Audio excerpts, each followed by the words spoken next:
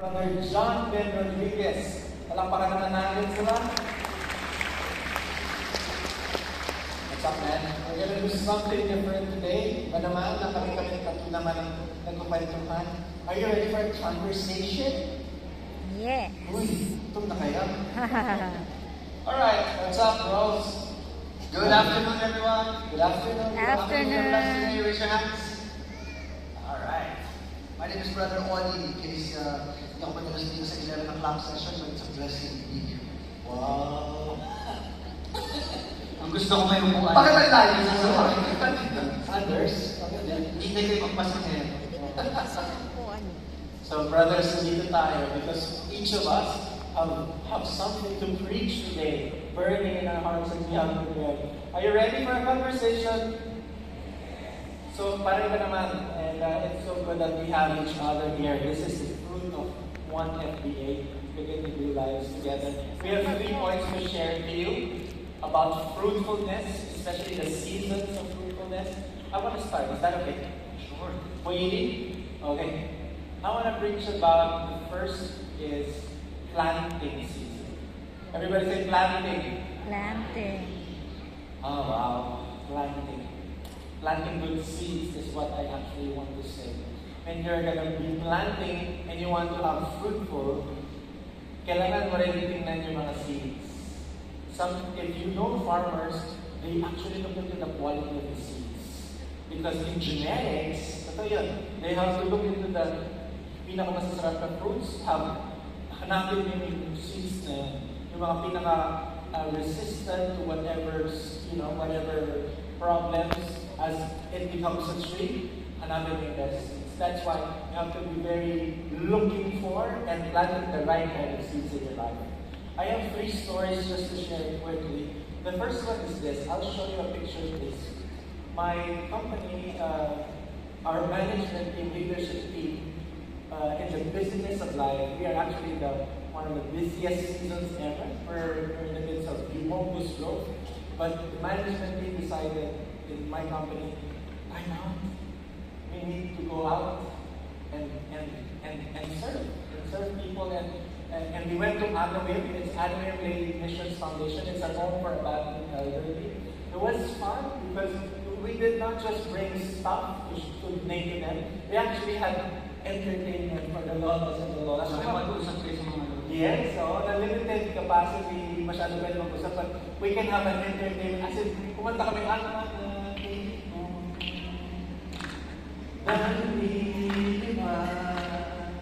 Okay na lang po yun. Ay, ang Diyos. Ito, kami ng tao, lola, kung ganun wala sa tamang pamilya. Pero sobrang saya namin. It was really nice. They toured us, hindi naman yung mga lola, but yung mga volunteers, they toured us around the place. There's a farm there to make it sustainable. Nakita namin yung old houses, and then they built new ones. We met with the volunteers, we had lunch. It was a really nice setup, and it was filling to the soul, man. It was weird. Again, mentioned we're in the midst of many things at work, but we went there. It was like an oasis for us, where our thirst was filled, and we were recharged, we energized. And my reflection there is, 28 years ago, there were people who planted the seeds in Audee. And 28 years after, it's still there. They actually have about 70 plus lolas and lolas there who could have been dying alone, who could have been, out there in the streets, but they're there in that mission house. They're being cared for, they're being loved. Just because a community called the Light of Jesus, led by Brother Mo Sanchez, planted the seeds.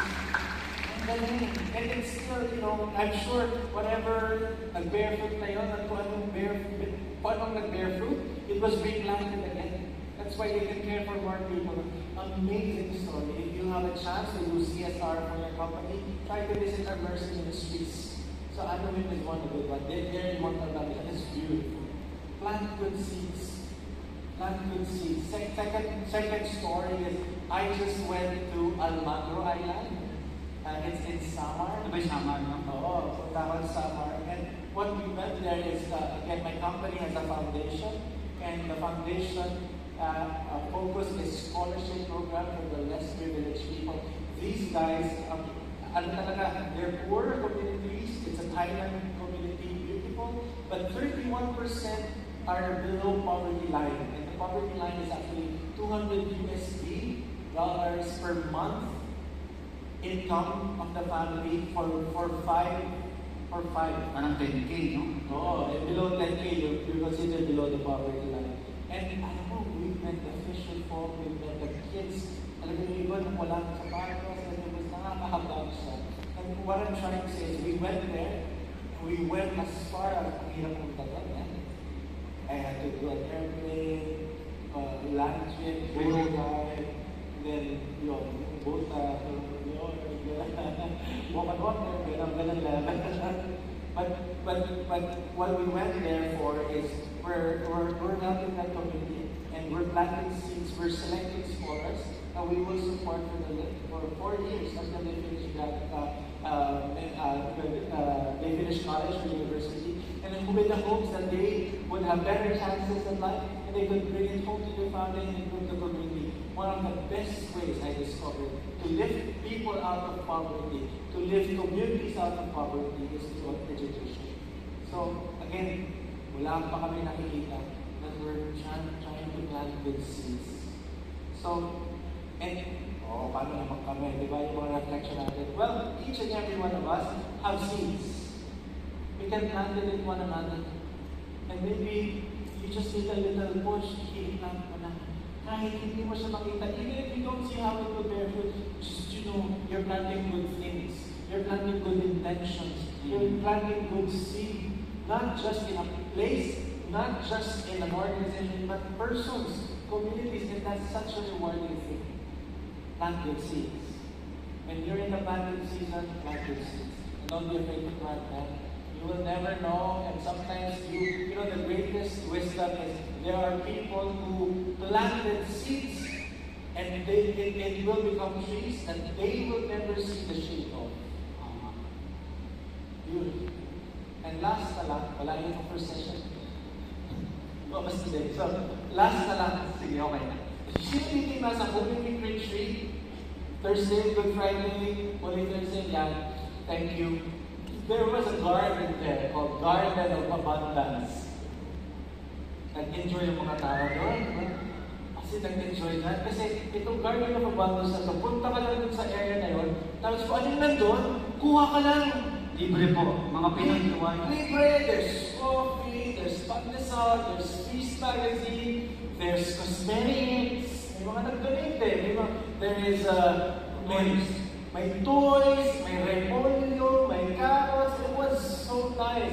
And it was crazy because we thought, ubusan tayo. But I just wanna let you know, on the very next day, ang mga tao, handa, may dala silang plastic basket. Alam na lang may abundance pa rin the next day. But you know what? These are the people who we organized it with, and they prepared the food and etc.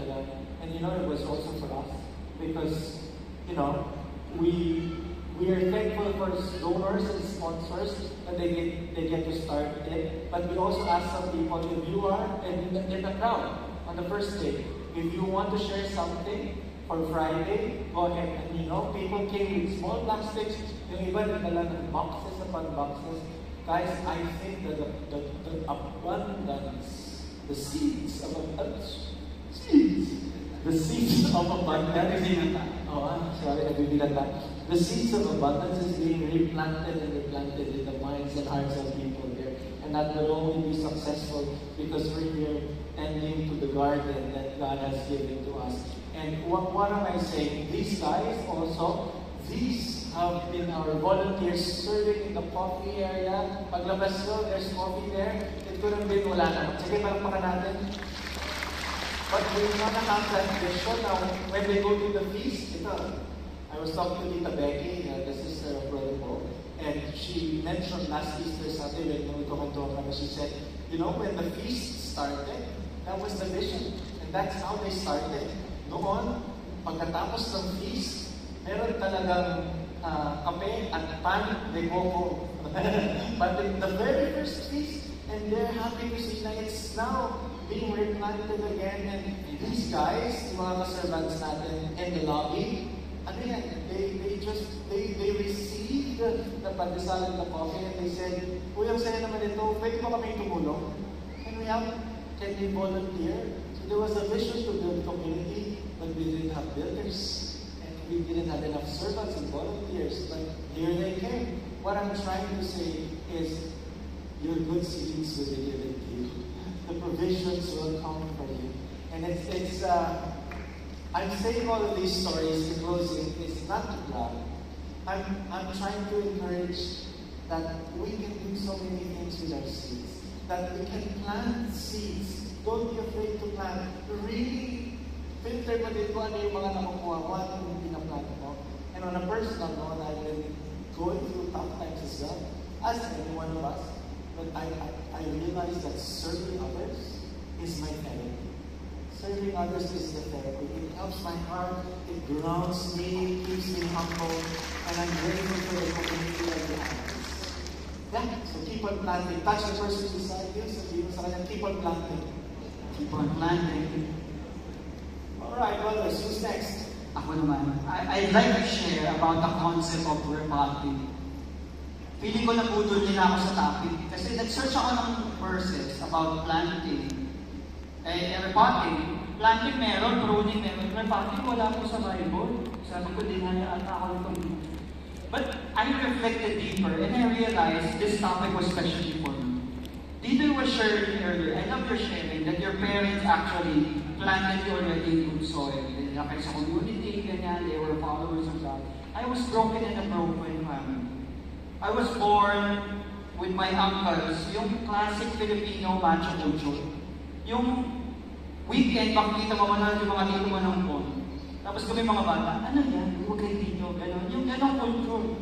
So parang for me, when you're talking about planting good seeds, ever since I joined the community, it was my envy. Nakikita ko sila na, buti pa sila, maganda yung pamilya, ganyan. But now that this is the topic, I realized, it doesn't matter even if you were planted before in a bad soil, in a bad environment, because you can always choose to repot. God can allow you to repot to a place where you will grow and you will be nourished. And the interesting thing about repotting, para din sa mga plantito, yung plantita natin, it's a very intentional and deliberate move. Gagawin mo yan kapag stunted na yung growth ng plant mo. Because usually, the roots are bound and the nourishment of the soil is already gone. So replanting, and if you want to repot, you must repot in an environment where you will be nourished. You must repot also in an environment where you will grow. So ganun yun. Kailangan nyo pong maging deliberate decision. You being here, regardless of where you came from, is God's reminder that He is repotting you in a better environment. Amen?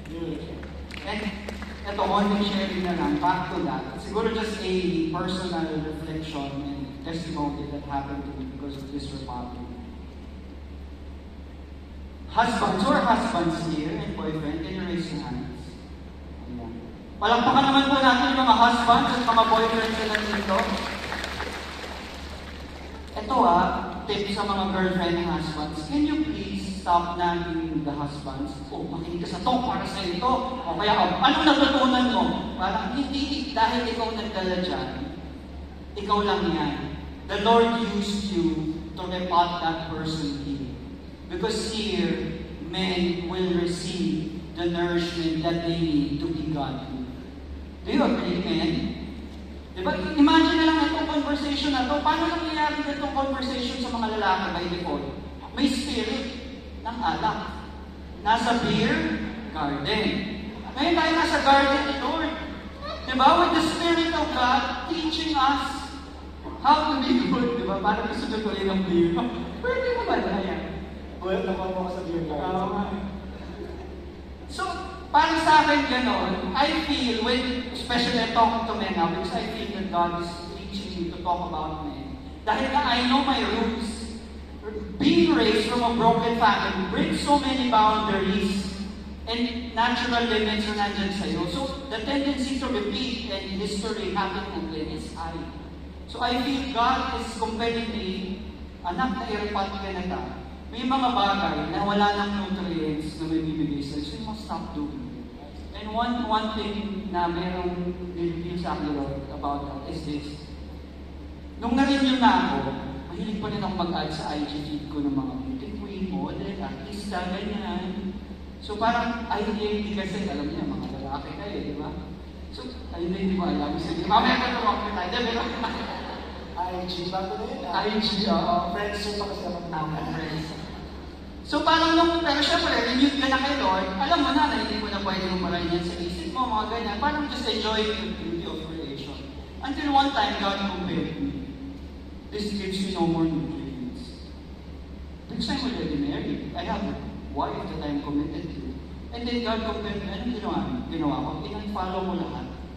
I curated my feed.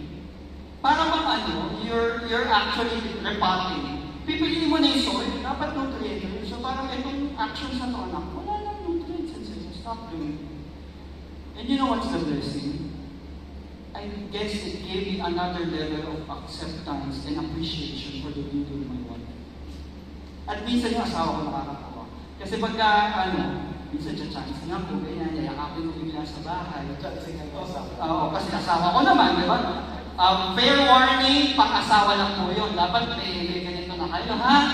Pagka-girlfriend mo, lahat ng energy mo, kay Lord muna, okay? So yun. Kasi minsan yung asawa ko, sasabihin ako, ano ba ang manyak ko? Tapos parang sasabihin ko, answered prayer ko to. Sabi niya, ha? Namanyak ka? Hindi, matagal ka na ganyan. Sabi niya sa akin. Sabi ko, hindi. Kasi alam mo ba, na pinagdadasal ko araw-araw, na lahat ng pagnanasa ko, sa'yo lang. Kaya pagpatawarin mo ako kapag ganito ko ang ibig sa'yo. And I believe that's how it is, mga kapatid, that when God is planting you in another place, make sure it's a nutrient-rich environment. If you're in business, but there are certain practices that you cannot do anymore. You cannot shortcut the wages, you cannot shortcut the taxes. Diba? Choose, because sometimes the most nutrient-rich soil where you can is not easy. Hindi madali. Kailangan may effort. Planting is, repotting is deliberate and intentional. We must take responsibility. Beautiful. That's wonderful. Well, what we have for us, we can actually close on that note and be blessed already with your tours. My last point, and this is really the element that I feel is the most relevant to all of us, because this happens in every season of our life. The first is called planting, the second is called repotting, the third is called pruning. Can everybody say pruning? Pruning. Pruning is all about removing the dead branches, the dead stuff that's in the tree that's no longer bearing fruit. And I'll read to you one parable that Jesus gave in the book of Luke. Luke chapter 13, verse 6. If you have a physical Bible, especially if you're online, read it with me. It says in verse 6, then Jesus told this story. A man planted a fig tree in his garden and came again and again to see if there was any fruit on it. But he was always disappointed. I'll park it there for a moment. We mentioned this before, that whenever you read in the Bible and you come across the word garden, it's always related to the Garden of Eden. And here you see a hyperlink in itself, because it says here that the man planted a fig tree in his garden. You know this is related to the Garden of Eden? How do I know that? Because the first tree in the garden was a fig tree. Remember when Adam found that he was naked? It said that he covered himself with a fig leaf. Right? So this is a hyperlink to the garden. But it says here that when he saw that there was no fruit in it, he was always disappointed. And I wonder how, if you think about it, one of the greatest reasons, and many reasons why we're always disappointed in life, correct me if I'm wrong, is because what we plant does not produce. Right? How many of you have planted some things in your life that did not produce? Raise your hand. Wasn't it disappointing? Yeah. Nagtanim ka sa isang relationship, 5 years nililigawan, kasi iba yung sinagot. Diba? Nag-invest ka sa isang negosyo, pero hindi lumago. That happens, and in the end, you get frustrated, you get disappointed. This is a good gospel. That the reason why we end up getting frustrated is because what we plant in life doesn't bear fruit. And then Jesus says this in verse 7. Finally, he said to his gardener, we are in the garden right now, he said to the gardener, I have waited 3 years. 3 years na nagtatanim itong tree. And there hasn't been a single fig. Cut it down. It's just taking up space in the garden. I love that when it says it's taking up space in the garden. This is very scientific in the sense that si John Ben talked about it a little bit earlier. How, have you ever seen a plant, or maybe even a tree, healthy yung tree, pero may dry leaves, may single dry branch, and when you do is you prune it makes you realize that because there are dry up areas in the tree, hindi dumadalo yung nutrients doon. Tama? Question, and I'm gonna ask you later on what your answer is. One of the things that I love, me and my wife, is whenever we go out of town, maybe some of you can relate to this, because I'm a breakfast person. A regular weekday, when we're not on vacation, I don't really eat breakfast. But whenever we're out of town, you know what I love doing? I love the eat all you can buffet breakfast. How many of you are like me? You look forward to the buffet breakfast, yeah? So maraming hotel pala. So, one question. Ano ang pinaka-paborito yung pagkain every time I eat all you can breakfast? John, Nanonood asawa ko, sasabihin ko lettuce, pero bacon talaga. Thank you for being honest. Ikaw, Didoy. Ako bulag. Dry pusit or dagget. Again, okay. Okay, real quickly, can you turn to somebody beside you and ask that person the same question? Ano yung favorite food mo tuwing nagbe-breakfast ka? Or buffet breakfast? Come on, just a few seconds. Coco Crunch. Coco Crunch. Unlimited Coco Crunch. Okay. Tama na yung chismisan. Okay, so back to me. So, ako, ang favorite ko, parehas tayo, bacon. I try not to eat unhealthy because we know that bacon can be unhealthy at some point. So, ako, minsan lang ako nagbabuffet because of the vacation. But you know what I realized? Every time magbabuffet kami, this happens to me. You would go to the buffet, you're very excited, you go to the first, set of food, fruits usually, and then you would have bread, and then you would have the rice, you would have the viands, the longanisa, the tapa, everything. And by the time I reached the bacon buffet, puno na daw sa boss. Disappointing naman yun. No. It's the other way. By the time I get to the bacon, puno na yung plato ko. Di ba? So ano ba yung favorite breakfast food nyo? Bacon or dagli? Pagdating mo, na-disappoint kasi puno-puno na. That's why here it says, it's taking up space. Asa na? Ayun. Cut it down because it's just taking up space in the garden. How in the world can God give you the best blessing when your plate is already full? Think about it. You're asking the Lord, bless me with this beautiful relationship. But in the meantime, nandun mga bad habits na hawak-hawak mo pa rin hanggang ngayon. How in the world is God able to give you the best blessing if your plate is already full? Cut it down. You know what John Ben said earlier? He said, when you're planting, actually I think it was Didoy also, when you're planting, you need to plant the right seeds, yes, right? You need to look for the good ground. But here's another thing that you need to think about. A lot of us, we waste our potential by planting stuff that's not even related to our purpose. Just like what you said. I'm in my married season and yet I'm planting single stuff. I'm still thinking like a single guy. I'm still operating like a single man. And it's not even related to my purpose anymore. My purpose right now is to be a parent and to be a husband. So, stick to your purpose. Go back to your purpose. That's my point. Ano yung purpose mo? Because then you'll find what are you supposed to be planting in the season. The one's not related to that will frustrate you in the end. Cut it down. Remove that in your life. Prune it. Okay, that's it. It says in verse 8, the gardener answered, this is so beautiful. Sabi ng gardener, listen to this, Sir, give it one more chance. Did you know that this is the first biblical reference of Popoy and Basha? So, sabi niya, Sir, give it one more chance. And then he says this, leave it another year. That's going to be important in a moment. What's going to happen in that year? I'll give it special attention and plenty of fertilizer. Now, if we get figs next year, fine. If not, then you can cut it down. I don't have to ask you this question, and I know that this is a question that you're probably going to ask me. It's in your minds right now. Brother Audee, the question is this.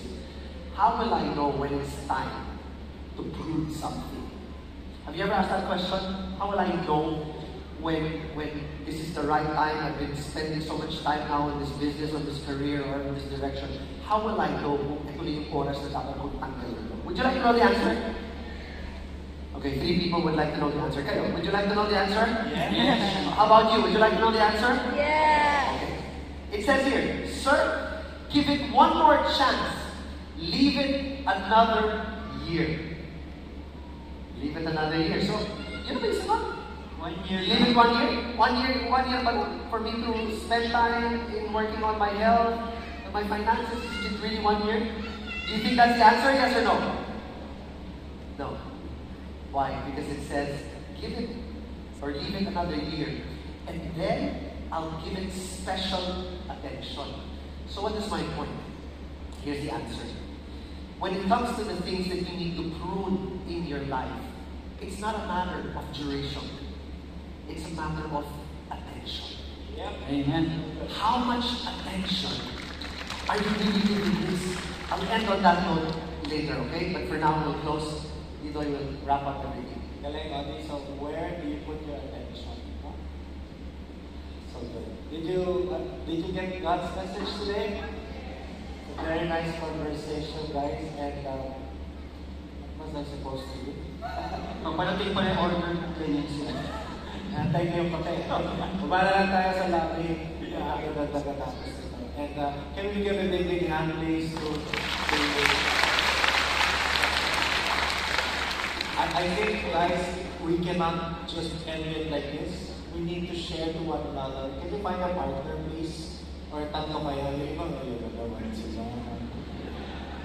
So, very simple question. Ask each other, in what season are you in your life now? Planting, repotting, or pruning? At bakit? 1 minute lang. So kami din, mag-share kami ng Lord. Let me say the question again. Walang lumabas ng kwarto. Medyo plan. What is the season? In what season are you in your life?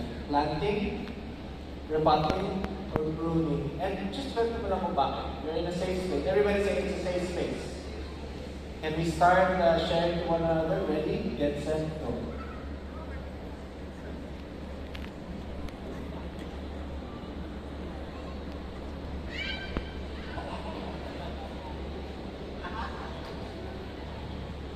Saang season ka na daw, sis? Season of pruning. Parehas. Always pruning. Ang tagal ng pruning. Prunes na lang. Kasi minsan, hindi maiwasan. Siguro yan ang pinakamatagal na season mo. Hindi matuto. Madali lang yung planting tsaka repotting. Pruning pinakamahirap. Kasi hindi mo, nakikita mo naman yung ano. Hindi ka pang matigas ulo, ayaw ba magpa-pruning? Ay, ay, ay. Yan yung pinag-pray ko lagi, sis, help me pray. Sure. Kasi meron ako. Sa, kahit ano sa family, meron, gusto mo maituwid talagang, diba? You're not alone. Kaya Ganun that's why talaga. stage of calling ko talaga until now. Kailan pa ba yan? Ilan taon na? Since ano yan. Since ako tumating sa buhay nila. Pero mas malala ngayon, siguro, I understand kasi tanda. Mahirap i-prune. Bata nga eh, ayaw magpa-prune eh. Matanda pa. Ano kaya pinag-uusapan ng tatlo? Ano nila? Men's talk. Stop. Actually, sis, sa family ko, mga anak ko, asawa ko, wala naman kami problem. Yung sa paligid namin. Ay, ayaan mo yan nasa paligid. Kasi, yung understanding naman kasi yung yun ang bless na bless ako sa family ko, sa mga anak ko. Mga kapulang ko okay naman. Yan lang talaga, yan ang pinag-pray ko sis na mabago ba? Mabago yung kanyang pananaw. I understand, matanda na. Pero nakaiba kasi, nakaiba siya. Yung mismo niyang anak, parang bless ka na sa mga anak mo, professional na. Parang hindi siya happy. Hindi niya, hindi niya, Lord, thank you for this moment of grace Darating with din. you. Thank you because Pray you natin. are with us Yes, yes. in every season. You are faithful and will always be in every season of our lives. We pray for each other. We pray for our concerns, our dreams, our hopes, our pains, our difficulties, and our wishes. All of them are under your will. You are making ways. We pray for each other. Thank you for this community that helps us build each other up. With the intercession of Mama Mary, in Jesus' name we pray. Amen. Palakpakan natin si Lord. Palakpakan natin si Lord. Brother Audee, can you lead us and close us? Can I invite